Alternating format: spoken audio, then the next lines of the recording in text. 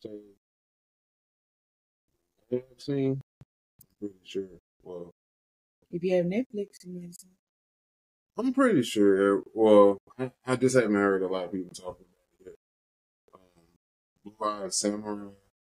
Well, this is gonna be probably like three parts. So it's gonna be Blue Eyed Samurai, Undead Unluck, and My Damon, which are the three that we have, I guess, finished lately, or that we can talk about. Yes. Um, That's cool. We actually did finish them. yeah, I mean, it's not that we don't finish them. It's just more so like, I don't know. It's just finding the time to actually just sit down and watch them now.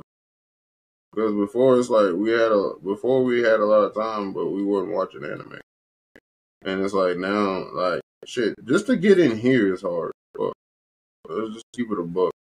You have five girls just to get these episodes out to y'all is hard.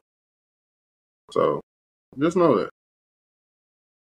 And then let alone watch an episode and then give y'all a critique on it. Well, I ain't gonna say critique because I don't like to critique animes because I think they're all cool in their own right, but it's just something that stick out more for whatever reason, or whatever you may like, whether it's the texture, story, plot, or the genre, or whatever it may be.